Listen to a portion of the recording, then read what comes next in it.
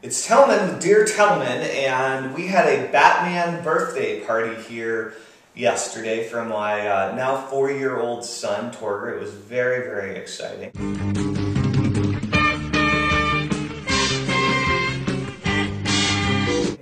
And we decided to shoot today's Dear Tellman in the living room, or I'm sorry, the dining room, which we are currently in, and this is the Batman dining room. So, we have a question here today from What's Up Sport? What's Up Sport says, with affiliate marketing, when you get emails for your list, but you're not really into the market you're promoting, how do you switch them to other markets without losing credibility? So What's Up Sport wants to really know, hey, I started my business on something I didn't really personally care about, and now I want to switch. How do I switch without losing all of the subscribers that I already developed? And the answer, What's Up Sport, is that you can do affiliate marketing in any market. So the first question I would ask you is, why the heck are you in a market that you're not personally interested in? What's up with that, sport? What I would say is, number one, there are some general markets that you might have luck with. Most people want to lose weight. Most people want to improve their relationship in some way, shape, or form. Most people want to make more money. And so weight loss, money, relationships are three general markets you might be able to get away with finding some people on your existing list that are interested in these other topics, but only if you're able to bond with them on a personal level. So if you're not doing any kind of deep personality marketing, you're probably going to have a hard time unless you start. You can make an attempt, but you're going to look dumb.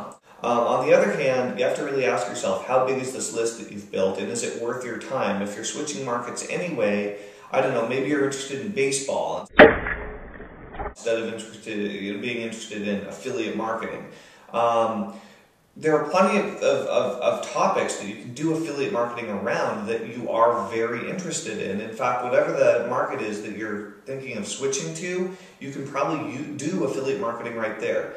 Unless your list is like 10,000 people, 20,000 people, and it's generating you a massive amount of income, then I wouldn't actually put much effort on it. I would just switch your efforts into the marketplace where you are passionate and you are interested, and give that your full attention. And then once a week or twice a week, put together an email and send it out to your existing list and see if it can make you any money on the side. But I wouldn't divert your attention unless you have a big honking list. Start by just diving headfirst into what you really care about and you're really interested in. It'll pay off big time, and you'll be able to really focus your efforts right there. Take everything that you've learned from doing affiliate marketing so far, put it into this new marketplace in which you're headed, because it will be far more rewarding, and it won't be much of a brain drain on you every day, day in and day out, trying to manage 2 huge lists. So that's my recommendation.